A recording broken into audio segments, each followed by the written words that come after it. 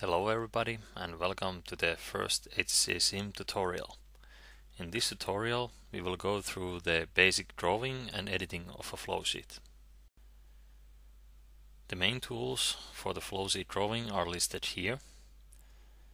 They are the selection tool, empty unit drawing tool, reaction unit drawing tool, distribution unit drawing tool, and a stream drawing tool. We can start by drawing an example flowsheet with few units and few streams.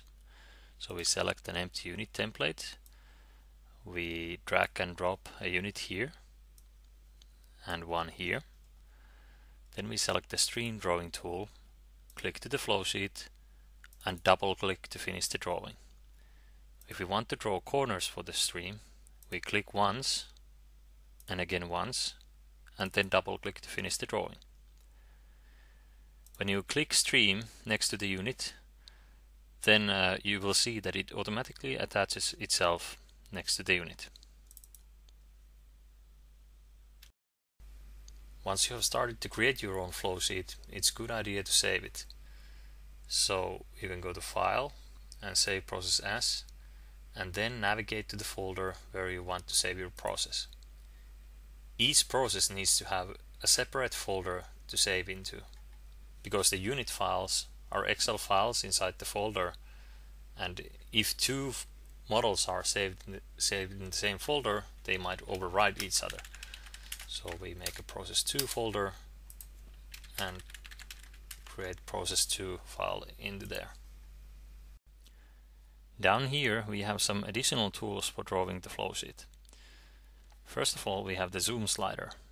You can drag and slide the zoom, or you can hold Control and use mouse wheel to do the same thing.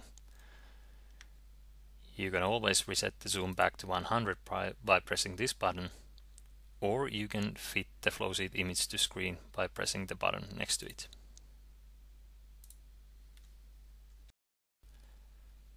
If you want to draw streams with 45-degree angles, you should check the orthogonal tool, and then when you start drawing a stream, you can see that it will only draw in 45-degree angles.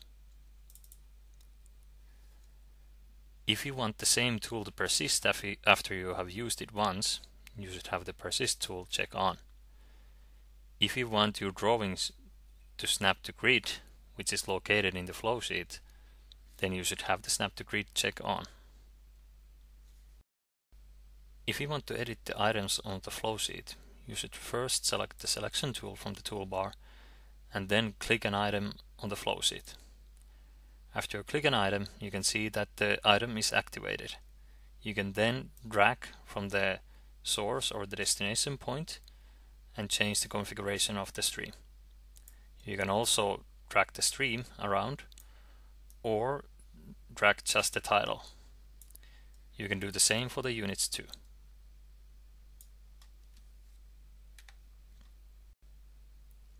If you want to add new corners for the streams, you can click the stream, hold Shift, and then drag a new point for the stream. If you want to delete a corner or a point of the stream, you just drag it back to a straight line. You can also edit the names of the streams or units directly from the flowsheet. This can be done by double-clicking the title and then writing the new name for the unit or for the stream.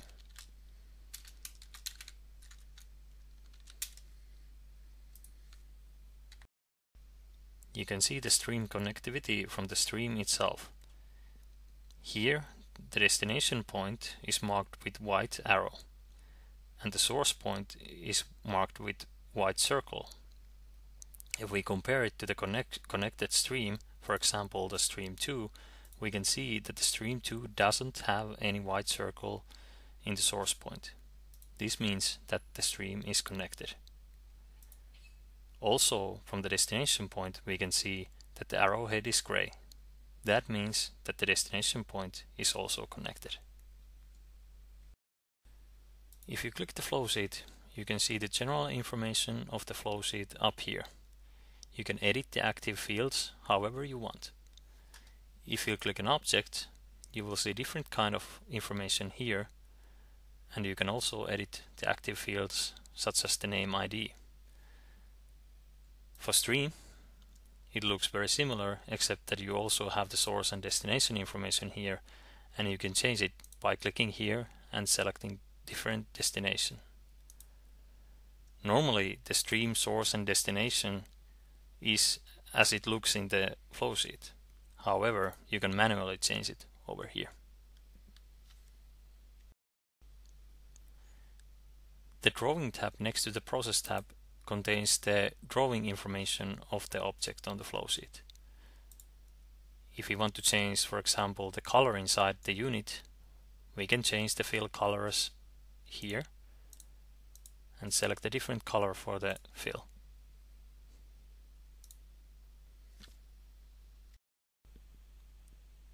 You can also use the quick access bar here to edit the properties of a stream or a unit.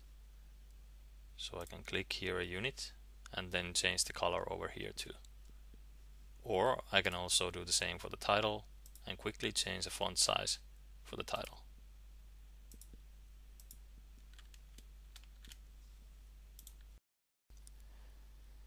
You can also change the image of the units from the drawing tab.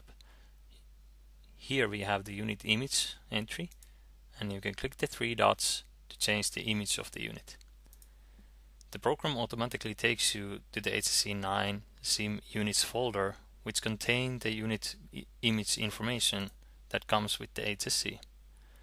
I can, for example, change the image to be something from the iron steel folder, press open, and the image is uploaded to the unit.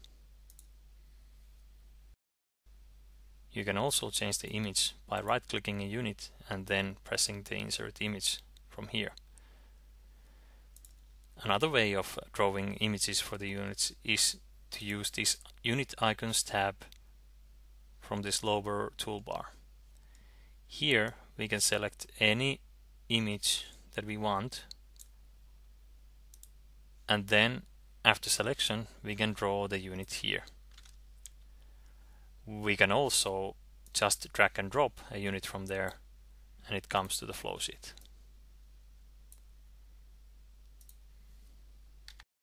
Next I will tell you about the different pages of the flowsheet. On the lower left we can see the pages listed as tabs for the flowsheet. These pages are not separate flowsheet, instead they are all part of the same process.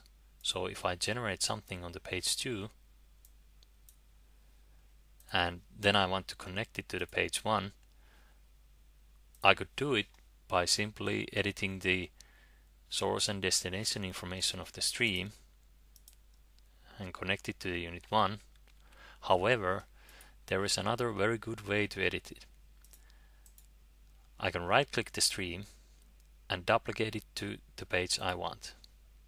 When I go to the page, I can see that the duplicated stream is there.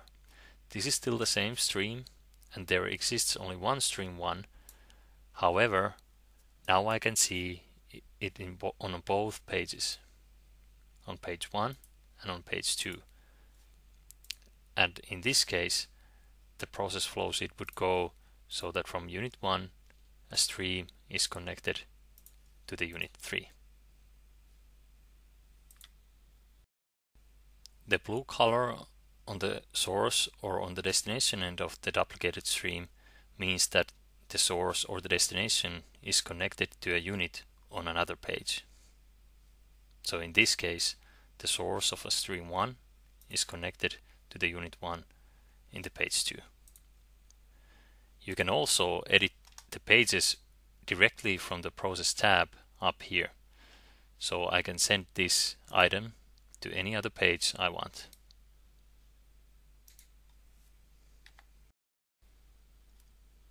Now you are able to use the basic drawing functionalities of the HSC Sim to draw your flow sheets and edit them however you want. This concludes the first tutorial. Thank you for watching.